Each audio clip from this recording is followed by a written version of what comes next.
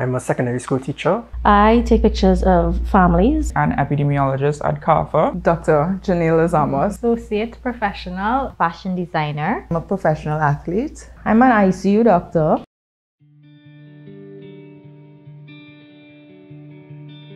The coronavirus pandemic is an epidemiological and psychological crisis.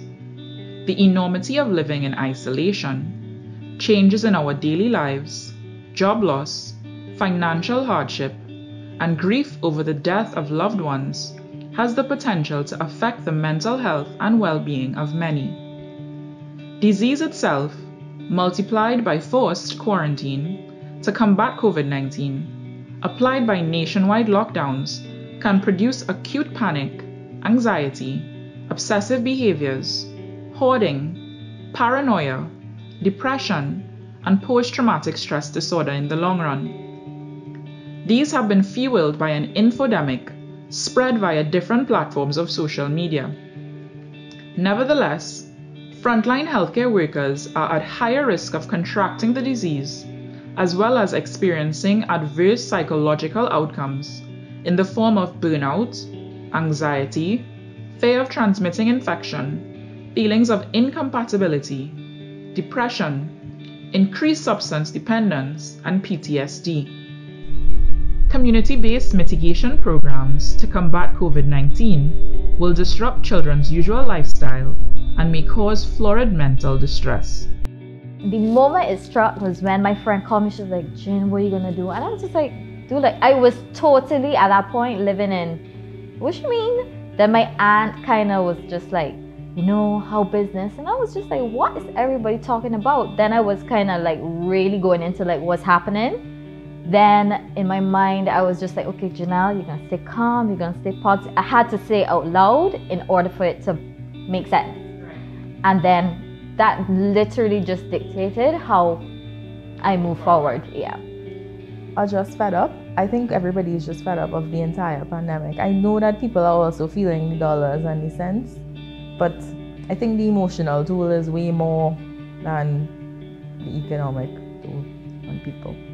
Definitely, because I feel like all the measures that were taken to kind of control the spread, I feel like nobody really considered how negatively these things could impact people, how like loneliness could kind of set in because you're just isolating yourself and you're kind of just home with the same people all the time, how that could affect like a family dynamic, how it could affect your relationship with your family, how it could affect you personally. So I feel like there's a lot of discussion and a lot of research to kind of be done to see just how badly the pandemic kind of affected people's mental health. But I feel like majority of people have felt some sort of negative effect on their mental health at some point. COVID, we used to intubate people. So to intubate somebody is to put a tube in your trachea, which would connect the anesthetic machine to your lungs. And we used to put that tube in. You have to pretty much open the person's mouth with a metal blade and look at the back of their throat and put the tube in. Of course, with them asleep. And we used to do that. And so now that is considered an aerosol generating procedure, which is one of the most high risk procedures to spread COVID. And we used to do that without any face mask at all.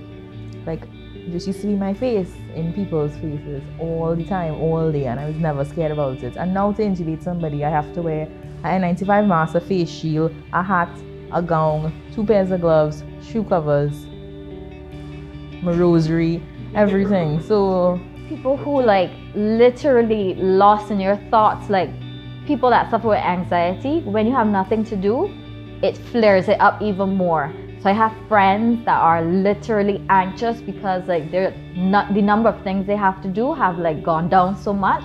So it's like you're all in your thoughts, like, am I doing things right?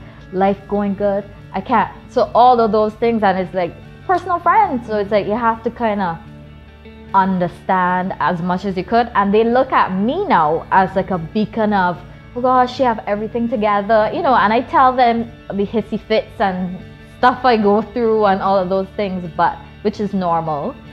But they look at me as a beacon of hope to kind of calm them down. So, and I also take on that role, but I have definitely seen people just, and like stories of people committing suicide.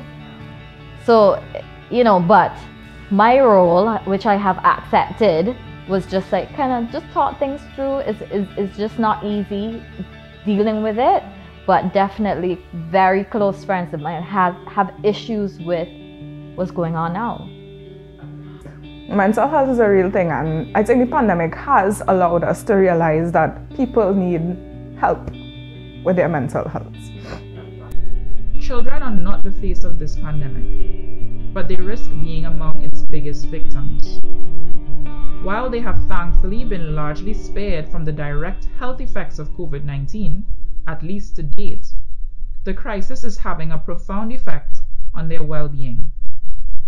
All children of all ages and in all countries are being affected by the socioeconomic impacts, and in some cases, by mitigation measures that may inadvertently do more harm than good. The worldwide closure of schools has no historical precedent. 188 countries have imposed countrywide closures, affecting more than 1.5 billion children and youth. Right here in Trinidad and Tobago, we see children being affected by the postponement of SEA and the shift to virtual class, where many students do not have the necessary devices and infrastructure to participate. There is also a group of children that are being robbed of the opportunity to develop social skills, having never stepped foot in a school. It is very hard to not have the village. They say they take a village to raise a child, and it's very, very hard to just be doing it on your own. And especially when lockdown now started last year, we just kind of closed off from everybody. The only person outside of my husband and I who saw Holly was his mother, and that's because she lives with us.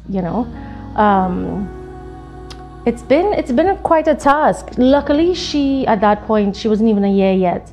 So she didn't know what she was missing. She couldn't ask me, I want to go to the park, I want to see so-and-so. Now, however, a year later, she can ask those things. What I could see how it impacted her is she has a speech delay from the lack of interaction. Right. This pandemic has affected school children tremendously, so, to the point where, do you let them stay home? Yes, they're safe. But what about their schooling? What about their social being? So it's very difficult for nearly all our nation's school children, to the point where you're speaking to them online and they can't wait for school to start back. They're hoping for school to start back. So it's a very technical, tricky balance that I guess the whole world is going through right now. There's a level of guilt that comes in there as well, because you see a lot of the other parents who have the extra time to spend with the children, whereas my son has to do all his activities and spend most of his time with a caregiver because mommy and daddy not available because of work. And it makes you feel guilty. You feel like you're taking away some of that special, one-on-one time, to be learning things with them, or seeing him develop and seeing him, learn new things or say new things. I got home the other day and my son is telling me the names of dinosaurs. And I'm just here like, when did we learn this?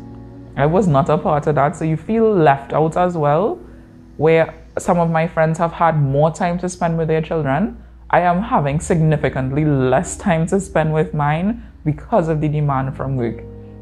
And it does take a toll on you. Like sometimes you sit there and you're like, is it worth it? Yeah, okay, yeah, still, my income was not affected, but is the money that I'm making worth the time that I'm losing to see my child grow up? Another critical impact here in TNT has been the increase in domestic violence.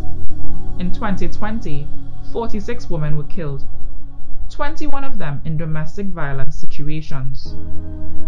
Persons were made to stay indoors with no outlet for their anger or stress, heightened by their new forced way of living.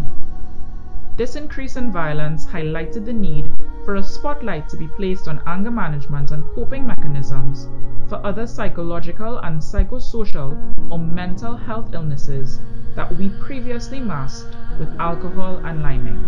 You have to think about everybody else. So people are losing their jobs because we're back in lockdown. And, you know, you might not be affected by it, but your behaviors will affect the general population, because if you are going out and you are partying and you are not following the protocols and you are spreading COVID, then everybody is going to feel the brunt of it. So the people who are actually following the protocols and trying to do their best to protect their loved ones are going to be affected by whatever you do. So stop being essentially selfish and start thinking about everybody as a whole. It's not just about you. The pandemic is affecting everybody globally.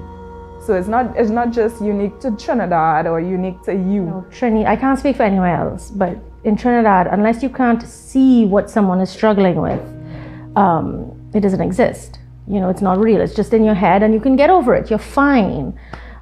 Which is something I'd been told a lot in my life. You know, what do you have to be depressed about when it's much more going on than that? And don't you think that I want to be happy, and I want, like, what? Who wants to feel that? Who wants to feel like there's no point in waking up in the morning? No one, right? I assume no one wants it. So yeah, I think it would do our communities great benefits if we can put in the work and get the help to people that they need, you know? I think I worded it that way, but you get the point. Too much emphasis has been placed on the burden of this pandemic on economies and businesses.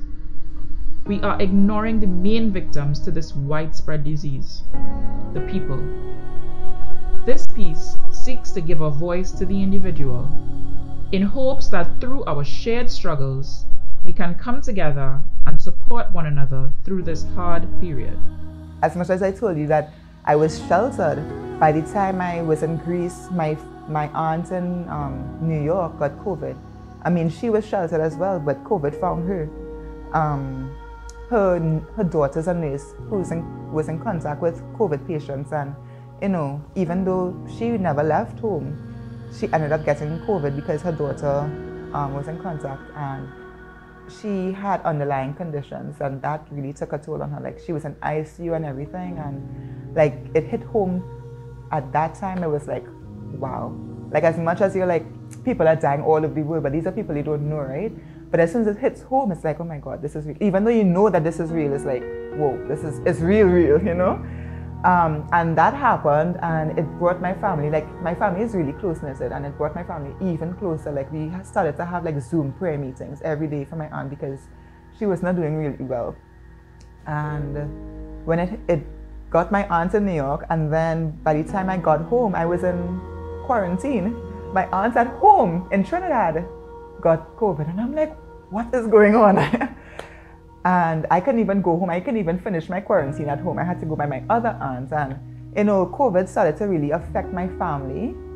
And before all of this, I was like, I'm not getting this vaccine. Like, I don't know what. I mean, I had a discussion with you already, and I had my thoughts about it and stuff. And I was like, no, I don't really want to get this vaccine. I was paranoid about the vaccine more than I was about COVID. And because it was hitting home, I was like, darling, really, maybe this vaccine is probably the right thing to do.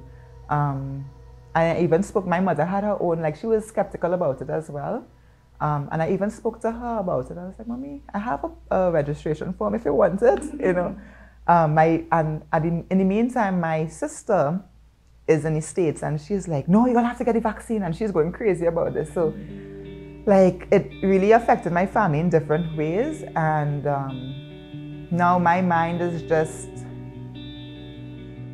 in a better place when it comes to speaking about the vaccine and accepting the vaccine. And I'm really more open now to taking it, and also, but more so too because I think it will become mandatory for travel, and because I do plan on leaving Trinidad soon or whenever.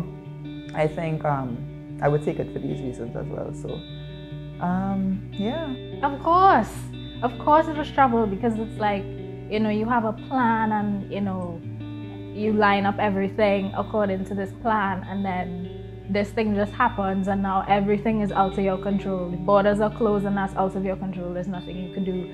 this happens and there's nothing you could do. So I mean, it was very mentally taxing, especially for me as somebody who's like really organized and like kind of plans out everything in my mind. To have those plans just kind of like, you know, when I would have done infectious disease modeling, I would have seen how quickly a disease can spread in theory, you know, in an equation or based on any of the models that we used. And you know, you were talking about the R naught of a particular disease, and you're looking at if one person get infected, how many persons they could possibly infect, and you look at the spread and you plan and you plot. But when it actually happens, it's a totally different experience. So while I knew in theory that we can have a global pandemic, we can have a possible disease outbreak that we could see transcending borders and literally in every country on the earth, I never expected to live through it. So I mean, it's going to be a challenge. Like I know, for example, my principal has said one school has reopened, that first week, we're not going to focus on your academics. We're going to focus on your socialization, have activities, get to know each other again. Because the reality is, so there are a whole year group that has come from primary school into secondary school, and then it have stepped a foot inside the school. And just now, this might go to the next academic year. It actually opened my eyes a lot because I realized that a lot of people would message me and say, you know, thanks for posting this. They're so glad to see that somebody else is feeling that way. And it makes me actually feel happy to know that other people feel the same way that I feel about certain things. You know, so it's an outlet. Opening up, speaking to people, definitely you get to see that you are not alone in the way that you're feeling about things. You know, I just started interacting more with customers, you know, internet games, trying to find out, you know, what they're doing, if they're still working, like what your life is about. So, you know, naturally I'm a personable person, so I had to kind of incorporate that even more in business. And that literally kept the other side of my business afloat. So it caused me to be very innovative. And although one side of the business like is dead in work-wise because there are no carnivals now, you had to think more, design more, kind of, I mean, I was techie, built a website, you know, all those types of things. So I think it brought out the best and the worst. If I'm being perfectly honest with you, already in a very dark place with postpartum depression.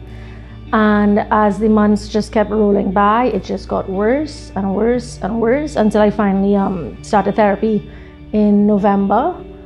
And more recently went to a psychiatrist because it just got that bad. I was diagnosed with generalized anxiety disorder as well as ADHD, which I didn't know I had, but that would have been like my whole life and explains a lot of why I'm so bizarre.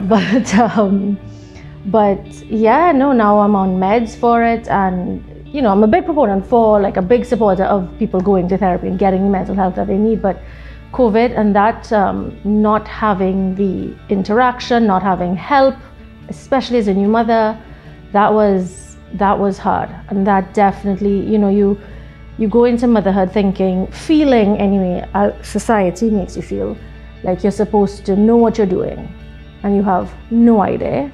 And you feel completely lost and like you're drowning and gasping for air, and everybody's just walking around like, what's wrong with you? You're fine, get over it. So there was a point in time during the pandemic when I felt like I was just obsessed with the pandemic. And I had to, like, no, I was reading everything, and because you're a doctor, everybody looking up to you, expecting you to have all the knowledge and all the answers. So I was just obsessing, trying to read everything, look at everything, know everything. And at some point I had to say, Janelle, just relax.